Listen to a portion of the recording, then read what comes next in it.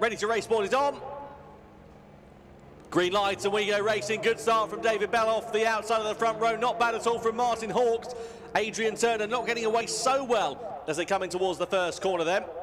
But David Bell then leads the way, followed by Martin Hawks. Not too close, not too far adrift between them. But Adrian Turner, despite that poor start, has actually managed to make up that time he lost through Cheston's Drift. And now the top three running nose to tail as it stands. Yeah, both of the leaders are previous winners of the two-wheel drive BMW Mini Championship, and they're really sort of the driving forces behind this all-4 four-wheel drive category, which uses the Mini Countryman, which we've seen in sort of the World Championship before, but it's aimed at budget-level club racers who want to go four-wheel drive racing, but might not have the budget to go into higher levels. So it's four-wheel drive category that the organisers hope will go from strength to strength. It has to start somewhere, and we've got 3 entries on the circuit at the moment, but we've got a moment for Adrian Turner, who has a scary ride through the chicane, got all out of shape going through the very fast, very brave bit of the Linden Hill circuit, and Adrian Turner had a fairly wild moment through the chicane. That takes us down to the 2 really in contention for the race lead. David Bell in the Bell Rallycross Team 93 car and Martin Hawks, both of them former champs, and David Bell, a former champion in the two-wheel drive minis as recently as last year. And I think I saw him saying before the event that he sort of wishes he was in the two-wheel drive category this weekend because it's so well supported, but he wants to get this up and off the ground, and this four-wheel drive category is, they hope, a good entry point for drivers looking to use a four-wheel drive car in the British Championship. Certainly so, and we're keen to see how these drivers are going to fare over the course of this one, and hopefully as the season progresses onwards we'll have a bigger entry number as well. So David Bell goes into the Joker. That allows Martin Hawks to take over at the front of this race in the number 35.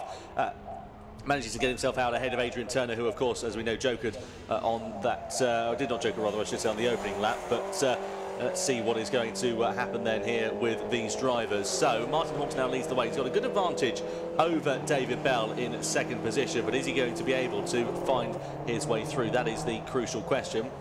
Yeah, the cars have had a lot of transmission issues in testing. So they've been testing a little before the season starts and just had quite severe transmission issues, which really affected the testing period, but they've worked. You think back across the course of the day today, all been reliable, all 3 cars. So the David Bell and Martin Hawks will be particularly pleased with that as the race leader goes into the Joker lap. So will David Bell be able to take top spot back? He will, yes. Here comes David Bell then, snatches the lead away. Adrian Turner hasn't jokered yet, so it's a real artificial second place for Adrian Turner in second spot. He did have a sort of a style of Joker lap when he lost a lot of time at the chicane, so he's got will fall down the order when that longer route is played out. But it's David Bell, son of former supercar star Tony Bell, who leads the All4 Minis for their first ever final at the home of the sport.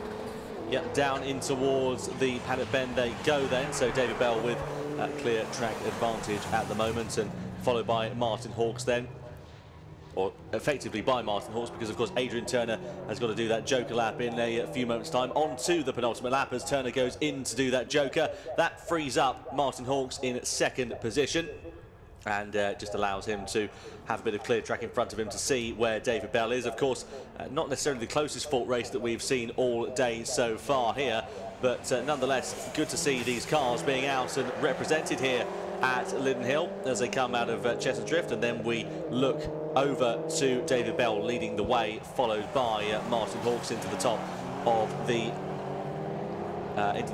hairpin. Then a little bit of a wider line there for Martin Hawks. Seems to be something that he favours, taking a bit more corner speed, a bit more understeer in his car.